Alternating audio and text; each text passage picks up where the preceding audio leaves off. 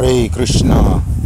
This is not, I repeat, this is not a spur of the moment video. This video was inspired by someone named Alston from my Facebook. He's a good person, you know, got a lot of knowledge. There's a lot of knowledgeable people on my Facebook, you know. So he had inboxed me some questions, and I was like, man, those are really good questions and stuff, because I've been meaning to do a new YouTube video lately anyway. So I'm like, all right, this brother sent me some questions that really, they're good. I'm gonna try to first of all reiterate the questions for you, and then I'm gonna try to address the questions one by one to the best of my ability. Of course, there's always going to be things that will be left out or things that needed to be added. So in that event, I'll put some links in the description box when I get a chance, particularly for prabhupadavani.org. So that's, you're spelling Prabhupada, Prabhupadavani,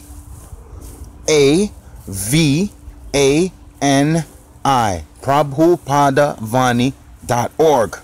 In there you'll find a whole bunch of his lectures. You'll find his lectures, his morning walks on subjects from the Srimad Bhagavatam to the Bhagavad Gita. He does lectures on things like this, and I'm talking about billions of tons, billions of lifetimes of information is on that website. Like, what Prabhupada did was nothing short of amazing. We've had a lot of erudite scholars in the modern age. We've had a lot of philosophers. We've had a lot of people who know a lot of things, man.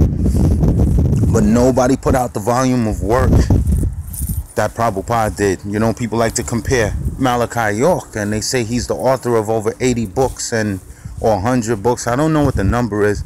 And he has done an impressive amount of work. However, in about 1990, 91, and it wasn't no secret, so it's not like, oh, Caprice, you revealing secrets that people ain't. No, there ain't nobody busting shots at me for revealing what Dr. York chose to reveal to us himself. So we used to go upstate every weekend to see Dr. York, and you know, we used to handle certain business, but we also had these enclosed classrooms that he would take his young disciples, a bunch of young females and males. We was about 17, 18, 19 at the time. And he used to teach us advanced teachings that even the Nuwabians don't have right now. And this is before it crossed over to Nuwabians. But one day he took us to his house, inside his house, and he showed us the computer banks. And he explained to us that the girls are the ones who write the books. They gather up the information, and he straight told them, if it does not fit with your philosophy, the information that you've gathered, if it doesn't fit with your philosophy, squeeze it, crunch it, crash it, and make it fit. That's basically what he told us. Make it fit. He told us that he told them that in the writing process of the book. So, I mean, you can say what you want, but a lot of Dr. York's information has been borrowed from other sources, not making it any less legitimate, but it definitely makes it less direct. So you have to understand that. And with that, I'm going to jump into the questions that were posed to me on the inbox. I'm not quoting them verbatim because I don't have a verbatim kind of memory, but if I'm wrong, trust me, Alston Bay will get on the comments and let us know that I was wrong. So the first question he posed was, why is this, besides the fact that Prabhupada wrote this version of Bhagavad Gita called Bhagavad Gita as it is, what makes it more authorized, or what makes it so special? What makes it better than any other version? Because a lot of times on Facebook I'm harping, or should I say I'm pointing out the fact of how important it is to read Srila Prabhupada's original unedited version. It was edited, but only while he was alive. So it's authorized by him. It's the version he used till his last day on the planet Earth.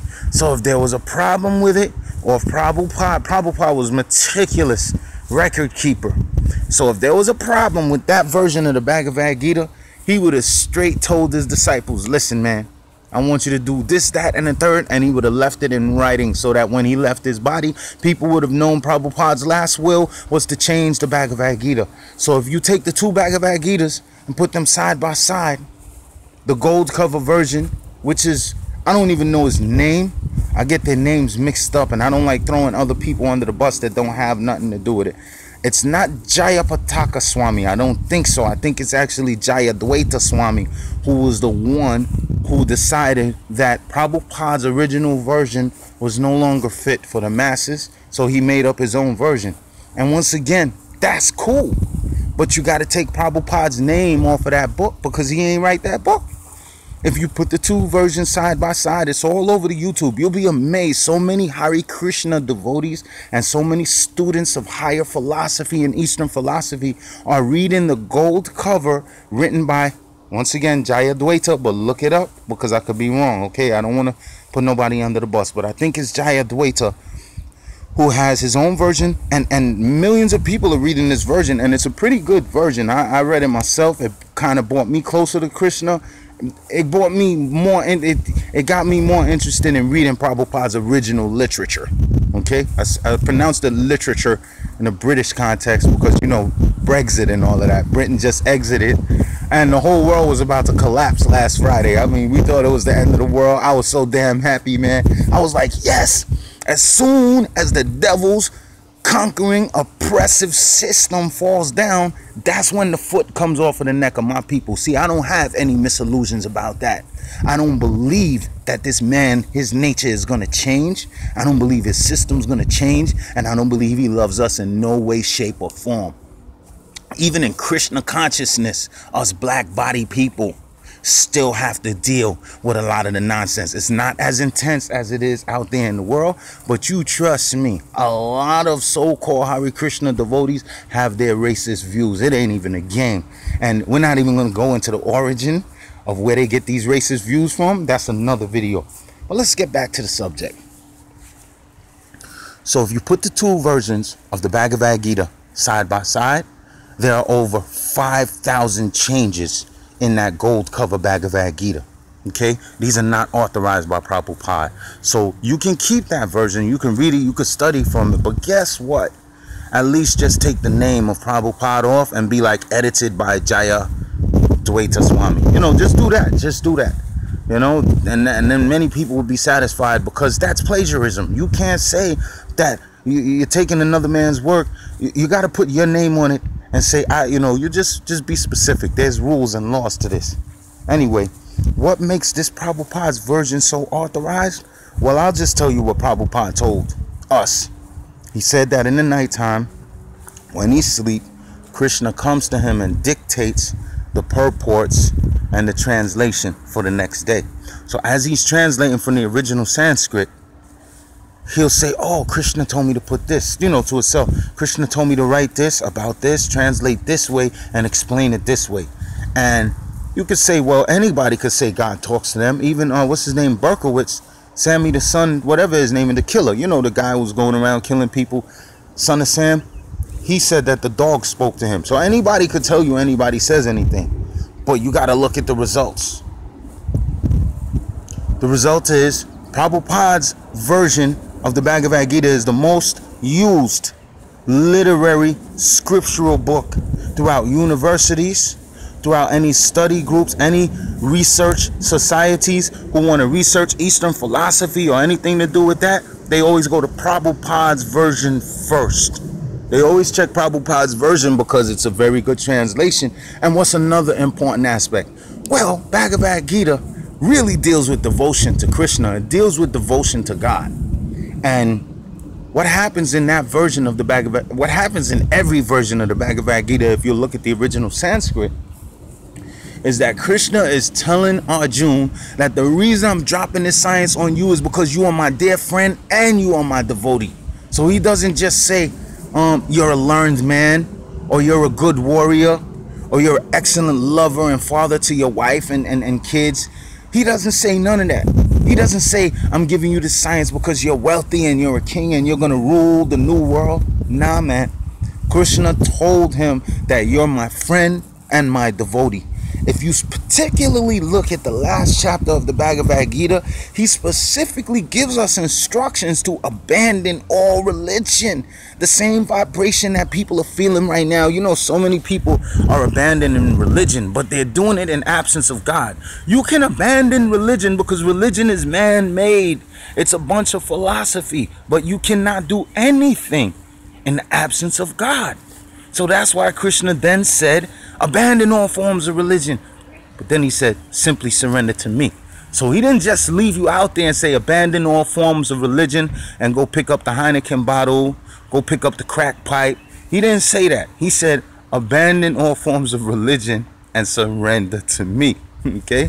Understand, just like your hand is a part of your body, if your hand does not surrender to the will of your mind or your intellect or your soul, then the hand will do things that will get you in trouble. We don't have to go into examples. It could be something as simple as killing a cow. Your hand, if your hand has a brain of its own and is serving itself, it causes chaos and havoc within the whole body. So all of us innumerable living entities, look at the trees, the birds. You see one tree right there, right? But inside that one tree, there's potentially billions of living entities. Bugs, ants, termites, birds, snails, toads, hedgehogs down at the root. One tree. It looks like one tree, but it has so many parts and parcels to it. And if those parts and parcels work in harmony, then everything is good. But as soon as those parts and parcels become destructive, then it's time for them to be erased for the health of the greater organism. So that's what we're dealing with when you say, why is this Bhagavad Gita authorized as what's so special about it? Well, simple. It's touched by God. It's purified. In that version of the Bhagavad Gita, excuse me, in that version of the Bhagavad Gita, I think Prabhupada might have been the first one to really explain the universal form of the Lord called Virat Rupa. Because there's a lot of people that don't accept God as a personal person. They say he's the all, he's ambiguous.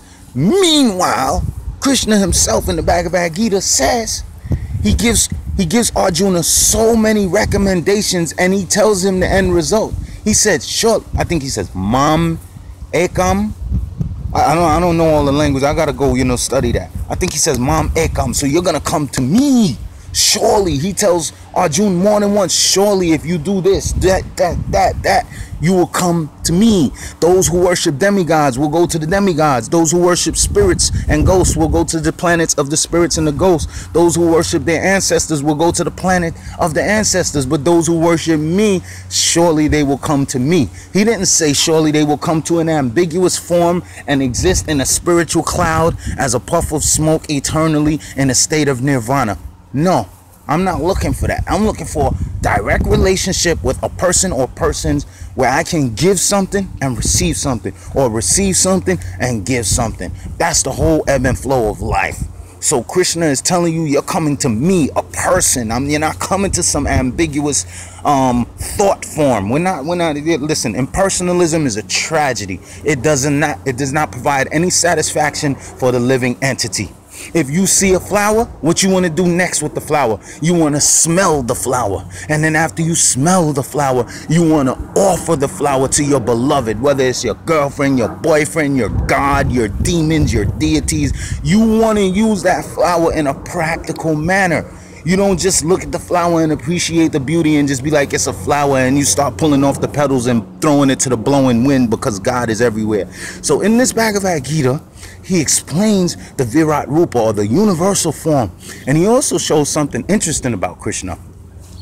In the form of time, Krishna is consuming all living entities. That's where you get the science of Kala Chakra, the wheel of time. Kala is time. Kal is time.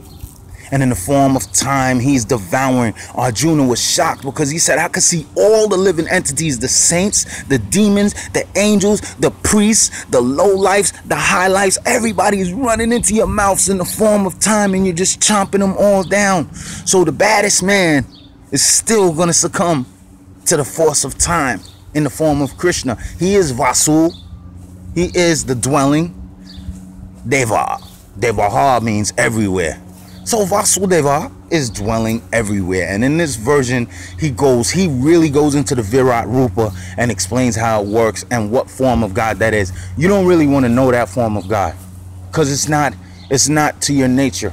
Your nature is more dealing with a person, not a person who's everywhere and doing everything, and his molecules are in the flag and in the atoms, and they got a lot going on. Now they got the Mandela effect, that's a whole nother thing. And quantum effects. They're doing so much with that Large Hadron Collider that in about 20 years, life as we know it is going to be totally different. But that's another subject too. So I hopefully answered the first question. Why is this Bhagavad Gita different? Hey, it's authorized. People around the world are using it for study and research. So it got to be something to it. Because if Krishna is all attractive, then any philosophy based upon his true teachings, any information, any sound, any food any person is also going to be very, very attractive. So that right there is a sign that the attractiveness of Bhagavad Gita as it is, as opposed to other versions. Remember, other versions were translated by philosophers, people who don't have a vested interest in Krishna. I'm not listening to people. You'd be surprised. Like, there was a time when I could watch YouTube videos endlessly by this philosopher, that philosopher, that philosopher. Now hardly none of them attract me, because all I notice is I could have a very good ear for speculation, and to me speculation is BS. I'm tired of people saying I think or I feel. I don't care about how you think, and I really don't care about how you feel, except if your feelings need to be repaired. But man, I don't care about what people think or their opinions. That does nothing for me. It does something for people who are still on that vibration. Speculation does nothing for me. So think that way. Second question. You had said, this is a nice question. You had said, well, why is the Bhagavad Gita given so much importance as opposed to the Mahabharata from which it came? First of all, Mahabharata is two words, Mahabharata. Maha is great, greater. Bharata is India, and we're talking about a time when the Mahabharata was fought, 3100 BCE, according to the Vedic teachings, right? Because I don't see any corroboration for this in the African systems or the South American systems verbally. I don't see any verbal corroboration, but that doesn't mean that it's not in their artwork and it's not in the Metu Necha. But apparently the whole planet was called Bharatavarsha. And Bharatvarsha, so when you're speaking about the history of Greater India or the Mahabharata, you're actually speaking about the history of the whole world, the whole sphere, as opposed to just a small tract of land called India. So this Mahabharata, now this is confirmed. Yeah, you got some nice butterflies out here. Yeah, you can tell I'm not in Queens. I ain't gonna go into where I'm at, but I ain't in Queens. Far from home, brother. And lost my thought being silly. The Mahabharata, this history of Greater India in 3100 BCE, was the most devastating and greatest world war ever known to man. It was fought in 3100 BCE, and they corroborated that in Egypt because they also had the battle for unification of Upper and Lower Kemet at the same time. So at that war, about 1 billion people were killed during the Mahabharata war. But you said, why is it that the Bhagavad Gita is given so much special place? Well, simple. The Bhagavad Gita is the essence of the Mahabharata. Mahabharata is known as Itihasa. It has happened thus. So it is a historical book. Historical. It is not mythology as modern Indians pronounce it, and it's not mythology as Western speculators pronounce it. It is Itihasa. It has happened thus. It has happened thus, and therefore it is repeated thus, and it has been written thus after 3100 BCE, when the pen and the writing was developed with the help of people like Vyasadeva, aka Jehuti or Thoth. Okay, good. Look these names up now. So you want to know, why is it that the Bhagavad, because the Bhagavad Gita was spoken directly by Krishna, whereas the Itihasa, the Mahabharata, which is like the greatest epic known to man, one of the biggest books on the planet Earth, is the Mahabharata. And out of that, the essence was when Krishna was on the battlefield talking to Arjuna about the meaning of life, the science of the super soul, or God, the science of the soul, which is me and you, the person, the Jiva Atma, the science of time, the science of karma, and the science of nature. So Krishna was talking about those 5 subjects basically to Arjuna, which was the concentrated juice, the pulp of the orange, which was called Mahabharata. So the pulp of everything was put into the 18 chapters of the Bhagavad Gita.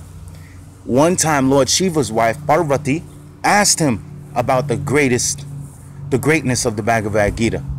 And in addition, one thing that Prabhupada always points out is that everything that's found in all of the other scriptures and all of the other religions of the world can be found in the Bhagavad Gita. Everything. But there's things that's in the Bhagavad Gita that can't be found in no other religion and no other scripture, no other philosophy. The Quran tells you Allahu Akbar. Islam tells you Allahu Akbar. Allah is the greatest. Yes. But the Bhagavad Gita tells you how great Allah is. So that's the difference, okay? Lord Shiva, in answering his wife, composed something called Gita Mahatmya. And in the Gita Mahatmya, it's explaining the greatness of the Bhagavad Gita. And Lord Vishnu himself told Lord Shiva, he said, first of all, of the 18 chapters of the Bhagavad Gita, the first 5 chapters are my 5 heads. The next 10 chapters are my 10 arms. The 16th chapter is my belly. And the last 2 chapters are my lotus feet. As a matter of fact, anybody who reads the last 2 chapters of the Bhagavad Gita daily, you automatically have the requirements to become an Indra. Meaning after you give up this body, and not necessarily after you give up this body either. You can be promoted while in this body. But you know, I'm not going to go into that, but you can definitely be promoted. But definitely after you give up this body, a lot of people unknowingly, just by chanting Hare Krishna, they have so much qualifications that even if they don't make it to the highest abode, their next life is going to be absolutely fabulous. Either on an earthly planetary system or a heavenly planetary system. That's not even the spiritual world we're talking about. But you know, that's not the goal. The goal is just actually love of God, whether you're in the spiritual or material world. That's the ultimate goal. But Lord Vishnu basically told Shiva why the Bhagavad Gita is so special, because the different chapters represent the different parts of his body. And as you know, in the Vedic system or the Hindu system or whatever close, anything close to it, they always worship the feet first. If somebody comes and touches your feet, they're basically putting all of their sinful energy on you and trying to get your blessings. And to ground it out, you touch their head.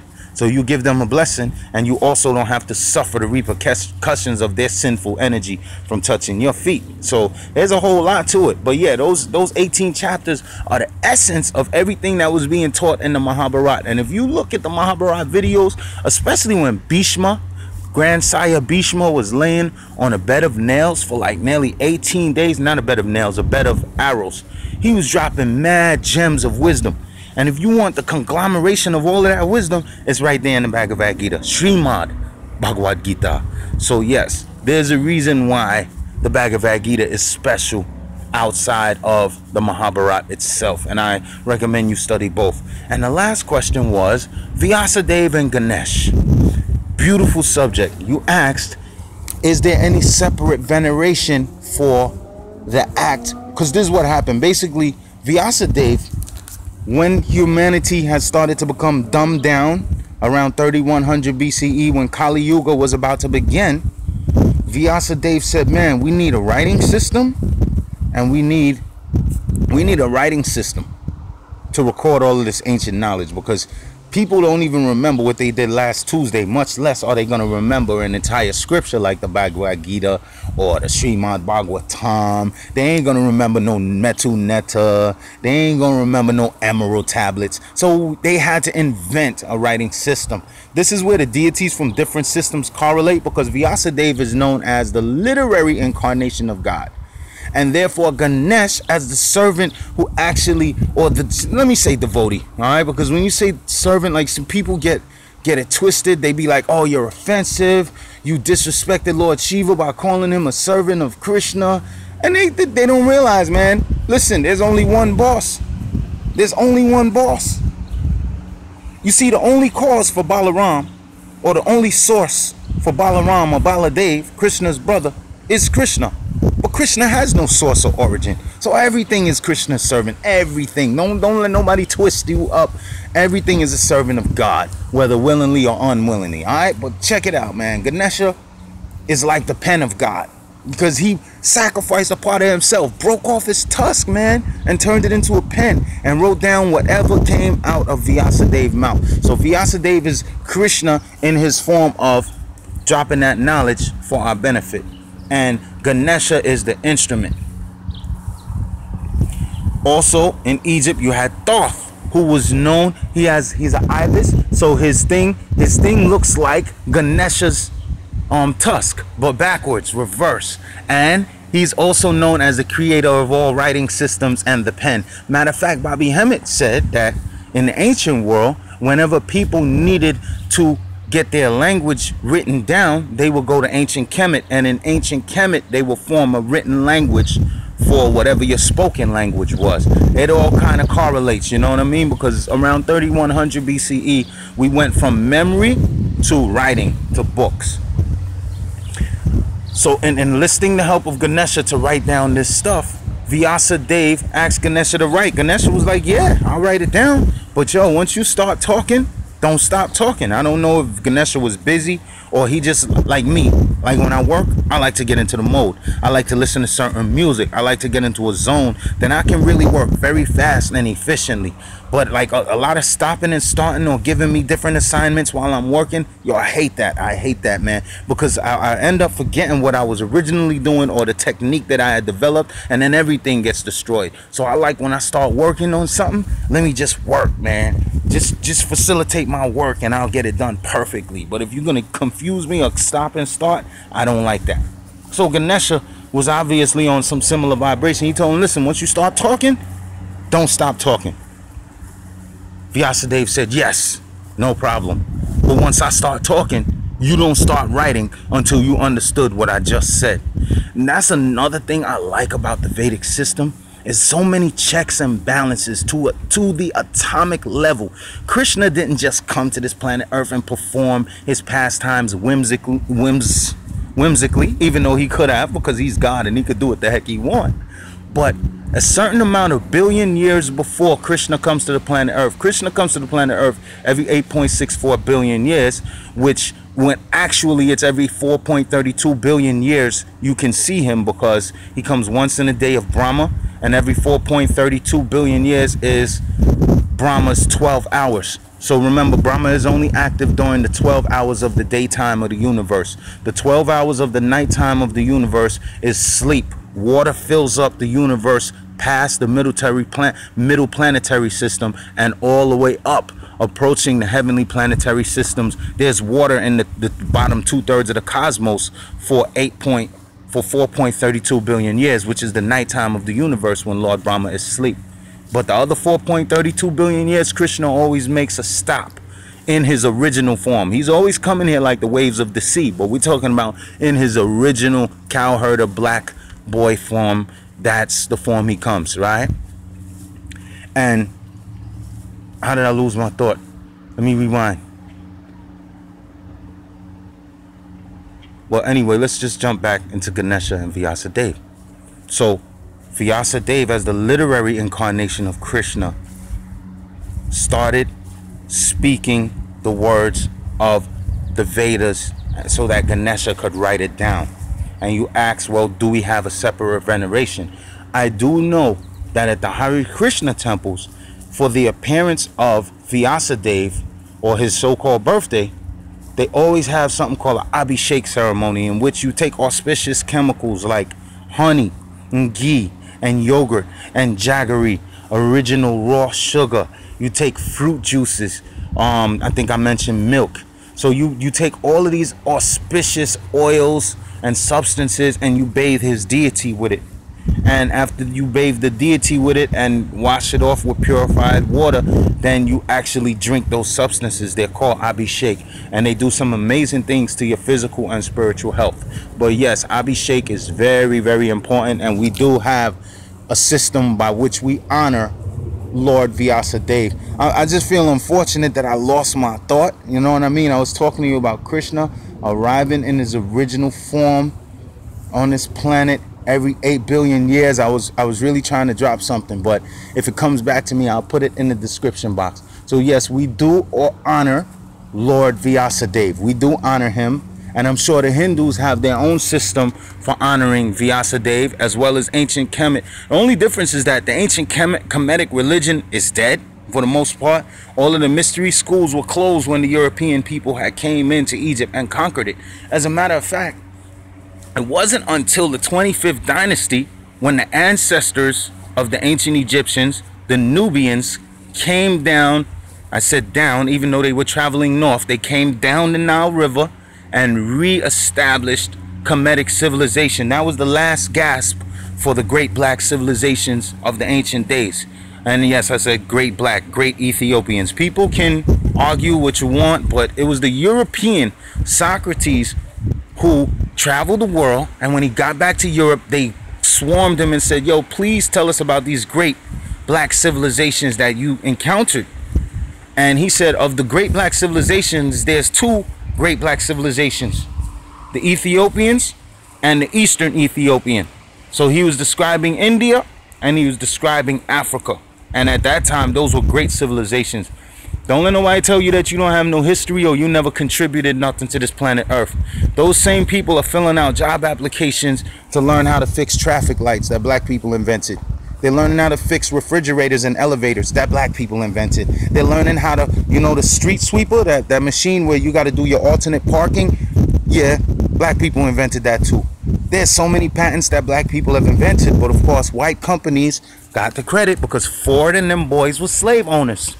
All of these GE and General, everything that's big right now, pretty much if you big in America, it was slave money. Johnson and Johnson, slave money. And even if you had clean money, if you got money now off of the corrections corporations facility like Walmart, oh, they getting so much money off of slave labor. Verizon, slave labor money. McDonald's, man, they have people tearing off the sign made in Taiwan and replacing it with made in the USA. So stuff that you're buying with your patriotic pride, you're still supporting slavery. The list goes on and on and on. If anything was not clear or I didn't touch on subjects properly, please just drop the comments, drop the questions, and I hope that everybody's all blessed. And as usual, I beg you in this age of Kali Yuga to please chant the Mahavakya: Hare Krishna, Krishna Krishna, Hare Hare, Hare Rama, Rama Rama, Hare Hare.